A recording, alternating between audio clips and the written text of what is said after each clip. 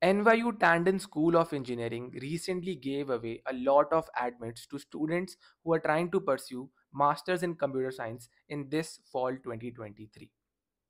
So in this video, let's look at the profiles of the people who have got admits in NYU. I'm also one of them. We'll look at my profile as well. And let's try to find out what are the key factors that help you get into NYU. I'm making this video for all of you guys who are also planning to apply into NYU Tandon School of Engineering, maybe in spring 2024 or fall 2024. This video is going to help you guys to determine if you should apply into NYU or not. So stay tuned till the end of this video and don't forget to subscribe to my channel.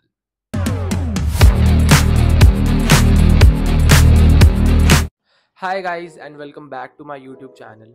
So those of you who are new to my channel, I am Sahil Saluja and I'm a fall 2023 Masters in Computer Science aspirant. I've applied in 8 to 9 universities and NYU is one of them. I recently got my admit in NYU and I also got a $5,000 scholarship from NYU. So in this video, first of all, I'll tell you guys what is my profile. Then we'll look at the profile of other students who have got admit as well. Alright, so I've done my BTech from Amity University Noida, which is a tier 3 college, and my CGPA during my undergraduation was 8.61. I scored 317 in GRE. I scored 104 points in TOEFL. I've also done 2 internships. The first one I did was with Coding Ninjas as a content developer. I used to make data structures and algorithm lectures on their YouTube channel, which has over 3.5 lakh subscribers. And the second internship I did was with Deutsche Telekom Digital Labs as a software developer, and the time period of both of these internships was around 3 months. I also have 7 months of full-time experience as I work as a software engineer in Shell. So yeah, based on this profile and my SOPs and LORs, I got admit from NYU. So there is a group on WhatsApp in which there are 100 students who got admitted into NYU Tandon for MSCS in this term 2023. And I conducted a lot of polls in that group just to get to know their profiles.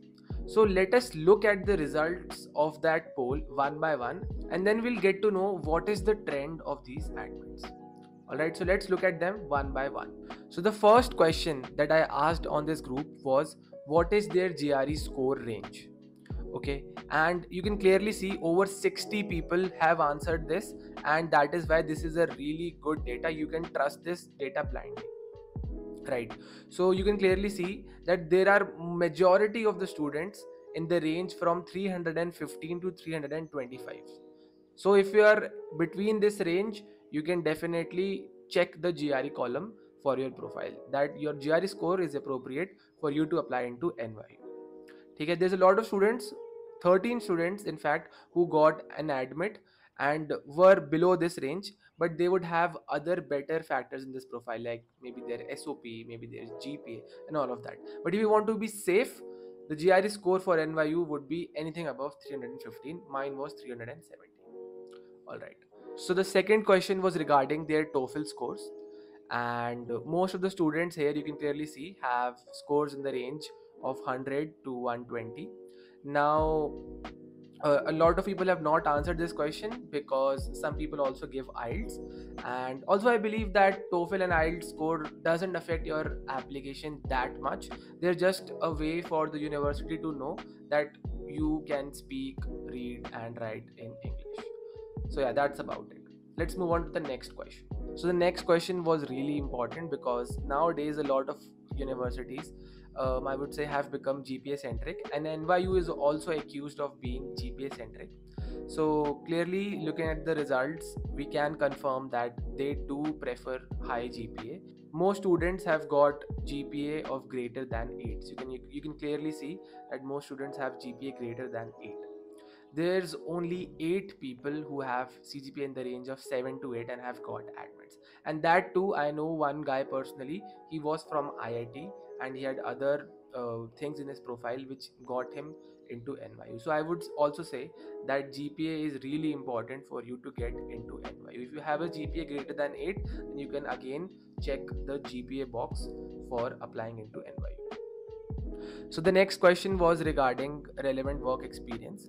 So you can clearly see that most of the students are in the range of less than 1 year. So if you're a fresher and thinking about applying into NYU, you can apply into NYU and get an admit. Okay, there's only 14 people who have experience more than 2 years. So yeah.